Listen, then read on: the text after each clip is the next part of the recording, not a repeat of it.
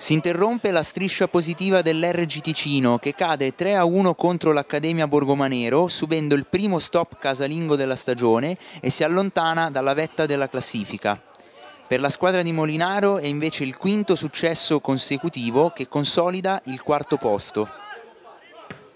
Il primo squillo del match è per l'Accademia Borgomanero dopo appena un minuto, con Orlando che tenta la conclusione dalla lunga distanza, ma Cantoni non si fa sorprendere e blocca in due tempi.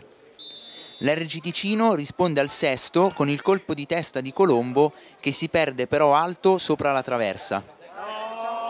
Al 13° ci prova Vassallo dopo una serie di dribbling con un tiro dal limite deviato in angolo.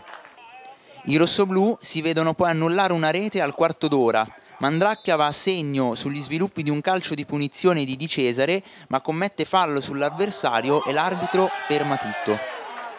Stessa sorte anche per Gambazza che 2 minuti più tardi arriva sul fondo e beffa il portiere mettendo in rete, ma supera la linea. L'occasione migliore di tutto il primo tempo capita al 20°, quando Latta riceve un cross in area, si coordina e tenta la rovesciata, ma è sfortunato e il pallone si stampa sul palo. Si arriva poi alla mezz'ora, quando Vassallo riceve un suggerimento in area da Ogliari e calcia al volo di poco a lato. Non si registrano poi altre occasioni e si va al riposo sullo 0-0. Il risultato si sblocca subito ad inizio ripresa. Lancio preciso di Geno per Orlando, che con il mancino calcia a incrociare, Cantoni tocca ma il pallone scivola e termina in rete per l'1-0 in favore dell'Accademia Borgomanero.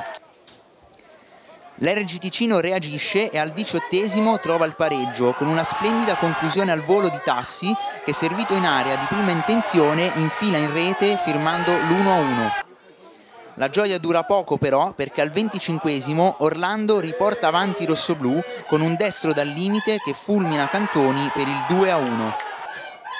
L'Accademia Borgomanero trova anche il terzo gol al 29°, ingenuità difensiva di Ruffini che di testa, nel tentativo di effettuare un retropassaggio, regala il pallone a Latta e l'attaccante, tutto solo davanti al portiere, non può sbagliare per il 3-1. Nell'ultima spezione di gara i verdegranata tentano di tornare in partita, ma la squadra di Molinaro difende bene e sfiora anche il gol in contropiede al 44° con Mandracchia che con il destro da fuori manda di poco a lato. Termina 3-1.